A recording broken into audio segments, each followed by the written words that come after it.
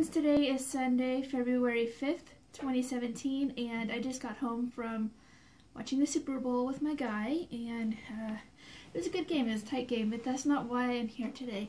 I'm here to talk about my ear stretching journey, and I've been wanting to make this video for quite a while, but now that I am officially at my goal size, 00, I figured I'd go ahead and make the video.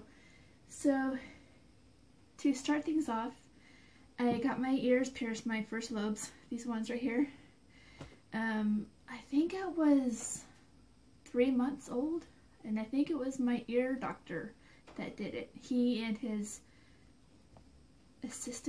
medical assistant. I'd imagine, I know it was with a gun, which is not advisable, but I'd imagine he was at one side and she was at the other, and 1, 2, 3, go kind of thing. But so years and years went on with what I think was maybe an 18 gauge, maybe 20 gauge, whatever the standard initial size is for that.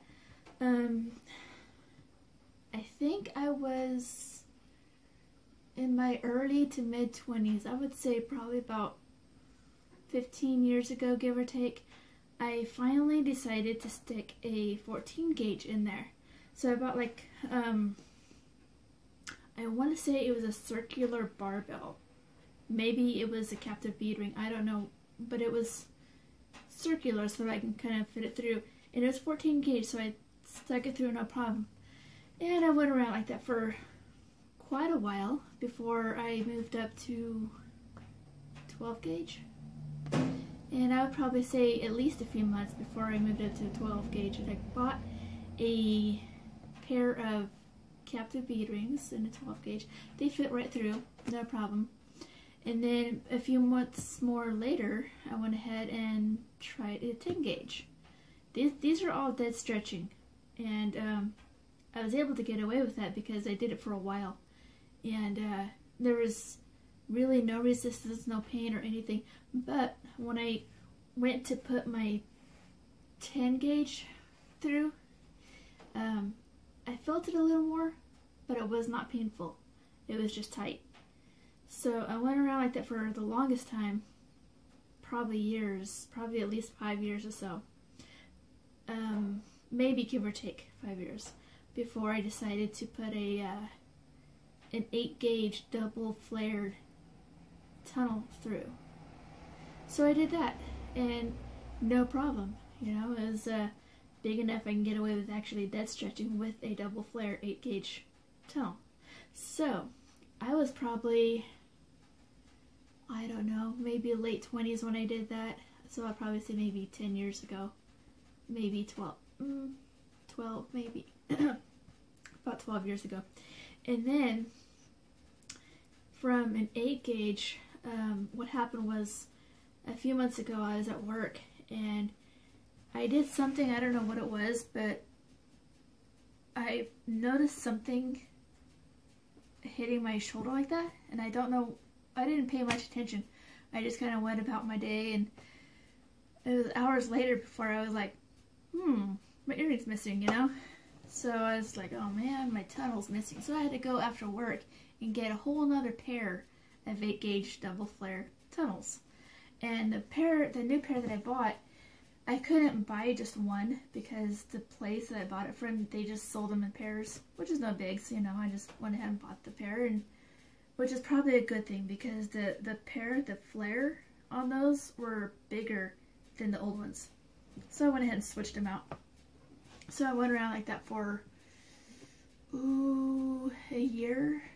No, less than a year. And I thought, you know, I am going to start stretching my ears. So I went ahead and I bought an ear stretching kit that went from 8 gauge all the way up to 00. And at the time I bought it, I wasn't quite sure if I wanted to stop at a 0 gauge or if I wanted to go all the way to 00. So the pair, or the set that I had, the stretching kit, had a 00 in there. So I thought, well, there's my answer. You know, I'm going to go all the way with it. So I went ahead, and I would not advise doing this, but I'll be honest with you guys, I went ahead and I skipped the 6 gauge because I figured, you know, I had the 8 gauge for eons and a half, and I just went ahead and took my taper and it just, you know, it took me forever and a half. But finally I went to a 4 gauge, skipping 6 altogether, and it was torture. If you guys are gonna do this, take my word for it, don't. Because your ears, if you do that, you're gonna get a blowout. I am shocked and amazed that I did not get a blowout. I'm surprised that my ears did not bleed, but they hurt so bad. And even afterwards, like hours and hours, even into the next day, my ears were yelling at me. So I went around with a 4 gauge until I healed up, and I thought, okay, well, you know, I'm ready for a 2 gauge. And it wasn't a month. They say to wait a month between each stretch, and I'm a rebel. I went up anyway. I took that taper and I didn't shove it through this time. I just went ahead and slowly, but I waited long enough so that it healed, and I didn't want to go through that torture again.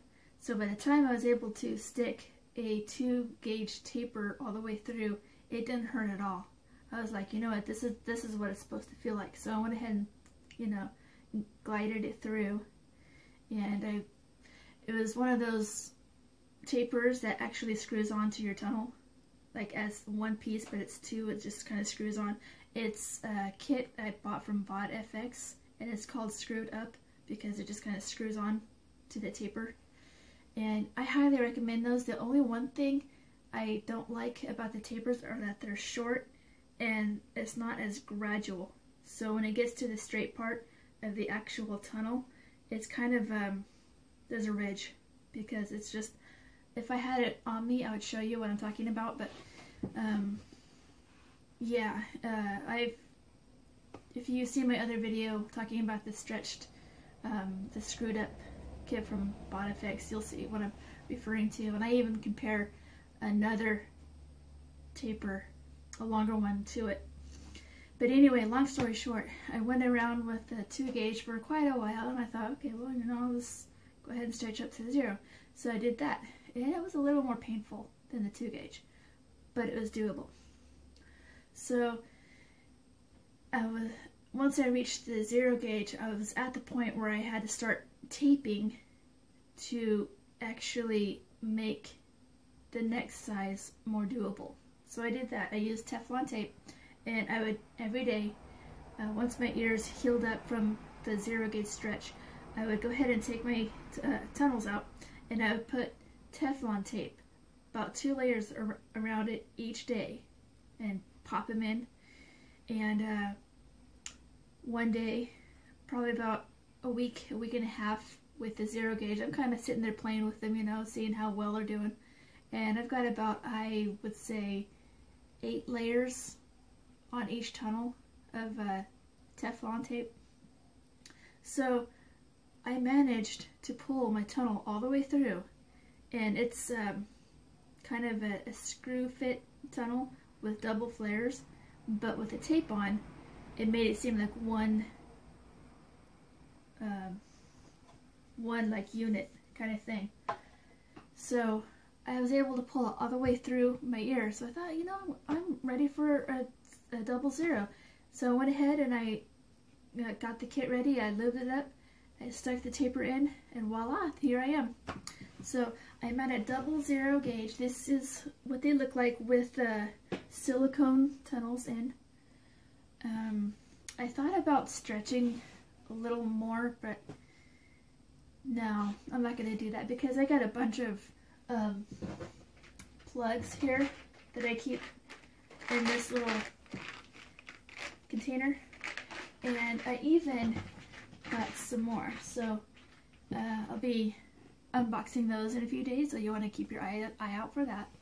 But yeah, I'm going to go ahead and stay at a 00. I know everybody says that. Everybody says, oh, I reached my goal size, I'm going to stay here, I'm not going to stretch anymore. But I really not. I did the research. I saw what the 7/16 and a half inch look like. They look really cool. Maybe sometime down the road I might do that. But as for right now, I'm going to enjoy what I have. So that's my stretching journey. Unfortunately, I didn't include any footage with this because I don't have footage of each stretch, but I do have some footage of some of my stretches that you can go ahead and check out if you like. And thank you so much for watching. I really hope you enjoyed this video. Please like, comment, subscribe, share, all that wonderful, awesome stuff that you guys do. And I will see you in my next video.